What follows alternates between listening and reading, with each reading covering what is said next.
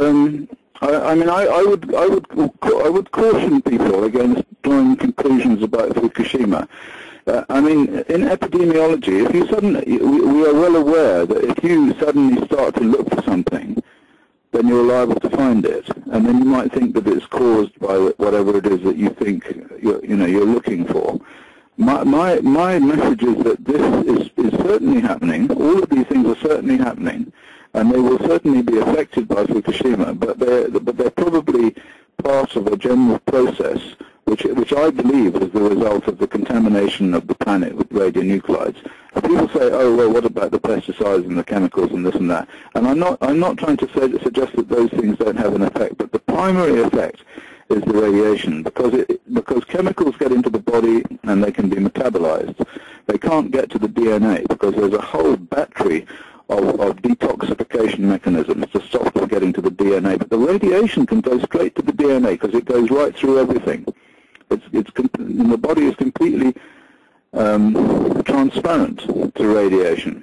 So the radiation can get to the DNA, and the chromosomal DNA is what defines all of us. It defines the plants, it defines the fish, defines the insects, it defines everything. And if you can smash that up, then you're going to get all these effects right across the board, and that's what we're doing, smashing them up. We're smashing them up because these stupid physicists have got this stupid theory that we can be modeled as a bag of water into which you put energy. They refuse to consider the chemistry, they refuse to consider the biology, and now they even refuse to consider the massive evidence that they're wrong. Massive evidence that they're wrong. But I tell you, there's a little bit of light on the horizon, and that is that I learned today that the Japanese Parliament has actually passed a law to do with the development of nuclear energy. But inside it says that the people who develop the nuclear energy have to ensure that people are safe using the risk model of the ECRR, and that is formidable. That is actually a massive change, because the risk model of the ECRR would not allow the sort of thing that's going on in Japan at the moment. So that's cause for applause, really. Yeah. This question came from Debbie Pinchon. Based on your work in Fallujah, is there any ratio between fasciation of plants and that of burst effects in human populations? Could you say that again, because you faded in and out a bit? Based on your work in Fallujah, is there a ratio between fasciated plants and that of burst effects in human populations? I don't know. I haven't done any work on plants in Fallujah. I mean, you would expect to find effects from radiation exposure in all systems. Based on your work in Fallujah, is there a ratio between fasciated plants and that of burst effects in human populations?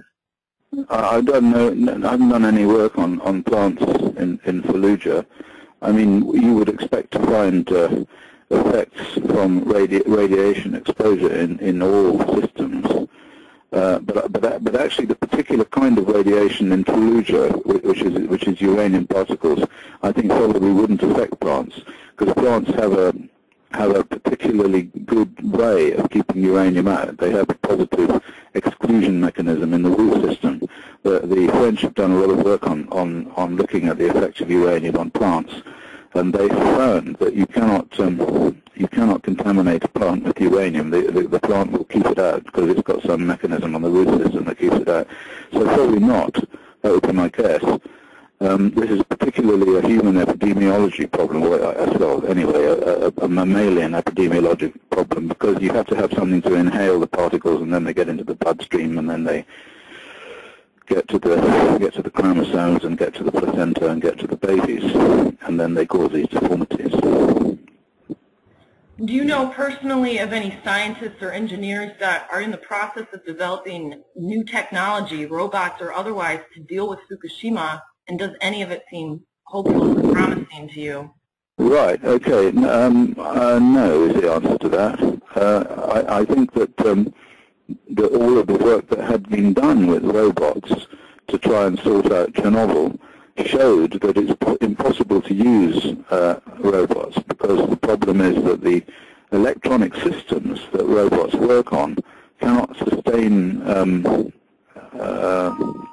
they cannot function when the radiation fields get too high, because when radiation impinges on a substance, on any material, what it does is it creates electrons. That's why it's called ionizing radiation. It's absorbed by the material, and it ionizes the material, which means that it kicks electrons out of the material. Now the problem is that robots work on electrons.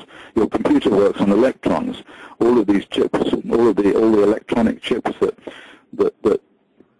people use all work on electrons. I mean, you can't have a system where the electrons are just randomly being kicked out all over the place, because ultimately the whole thing gets scrambled.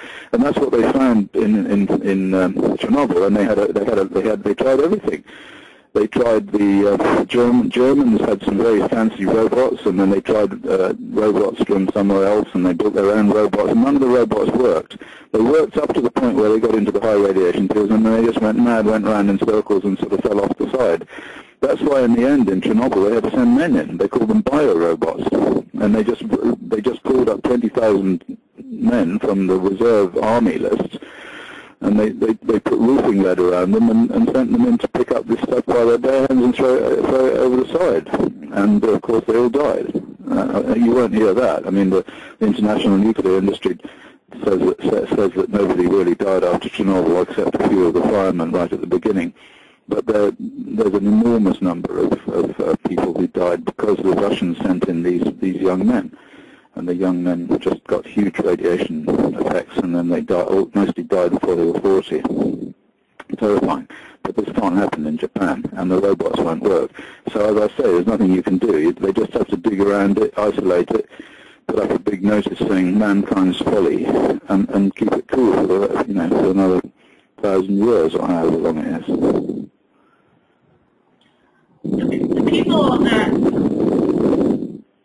The people that I know from Facebook and YouTube and the alternative media who are deeply immersed in the situation and understand its implications are very frustrated and very angry at our respective governments and agencies and the mainstream media for ignoring this.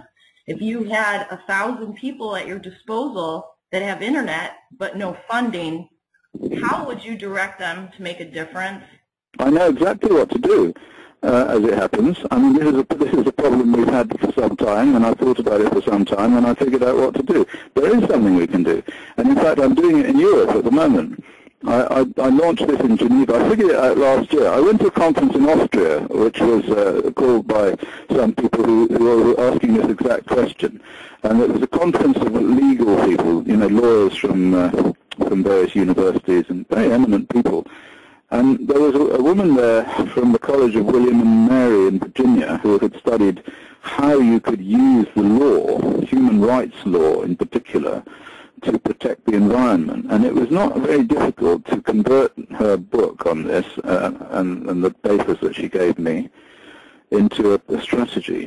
And this strategy is I launched maybe about 2 weeks ago from Latvia, and it can function in the European Union. It's not, the first stage of it can't function in the United States because there is a foot in the door in the European Union, which is the EURATOM Convention. There was a big